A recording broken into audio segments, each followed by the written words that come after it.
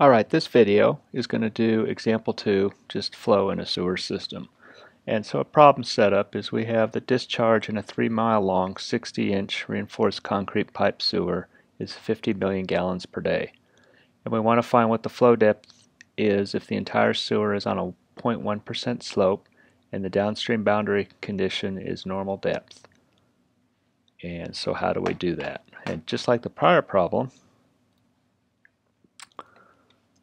we would go ahead and start with a swim model. At least that's a lot easier than doing it by hand, although this one's pretty simple to do by hand.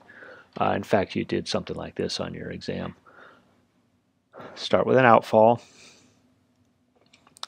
and we've gone and calculated the spacing required. You could probably do this as one 3-mile long link, but I'm going to do it as shorter links, each one 2,640 feet.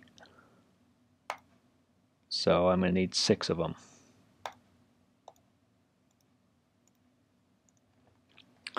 Okay, again, it's a drawing, so it doesn't really matter how they're spaced out.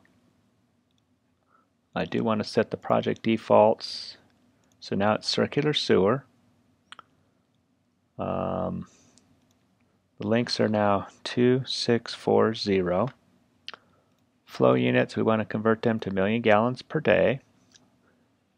Conduit roughness is 0.015.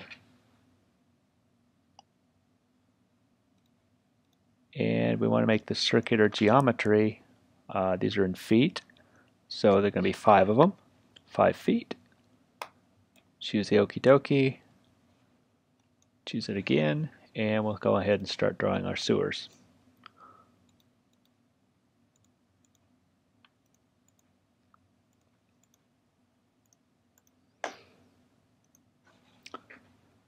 Next, we'll have to go ahead and set the invert elevations, and it's on a 1 part in 1,000, so every link is 2.64 feet.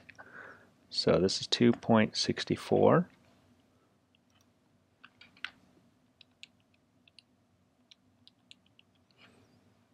This one's 5.28.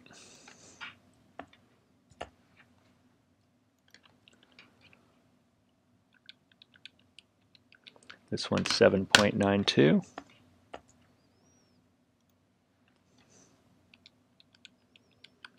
This one's 10.56.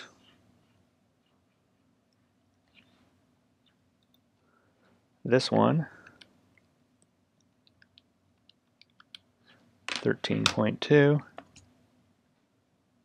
And this one,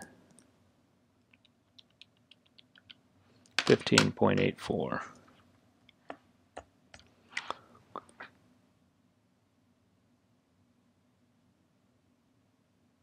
Okay, make sure I did that right.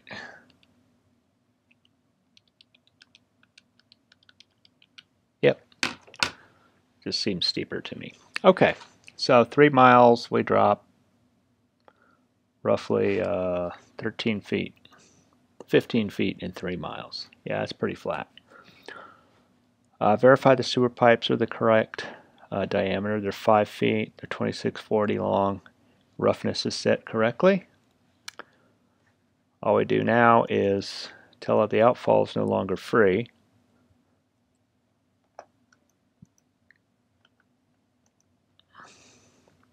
Normal outfall.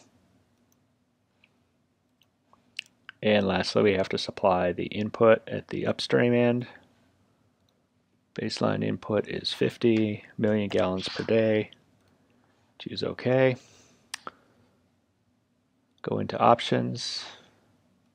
Set general to, actually in this case the steady flow will work. Run that. If we go ahead and generate a profile, start node, end node, find path, OK.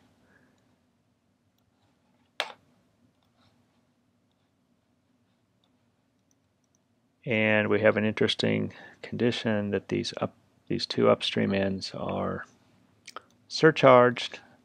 Since I still don't trust the steady flow routing model, I'll go ahead and rerun it. Yeah, that's what I thought. Using the dynamic routing model. And in steady flow, this sewer is full. In fact, it's running surcharged.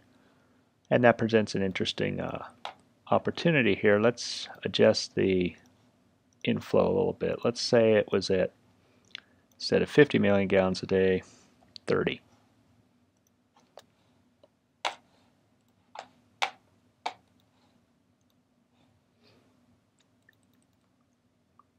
So at 30 million gallons a day, it looks like it's a little bit more than half full.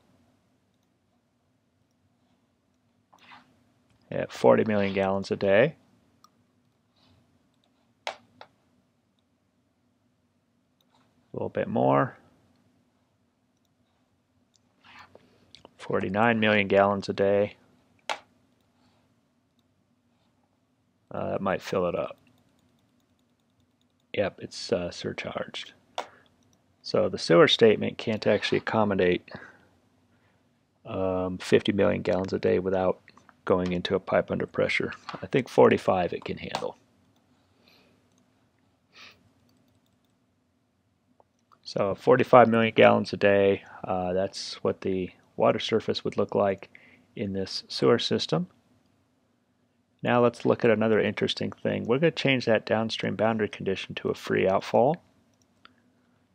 Change it from normal to free, where it can assume critical depth, and rerun it.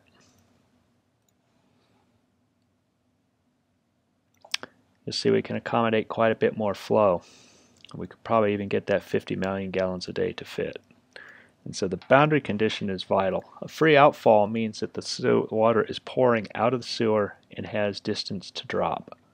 It's not normal depth.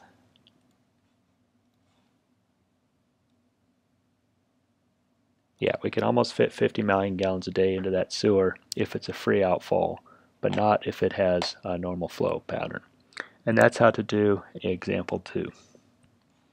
I'm going to go ahead and save it.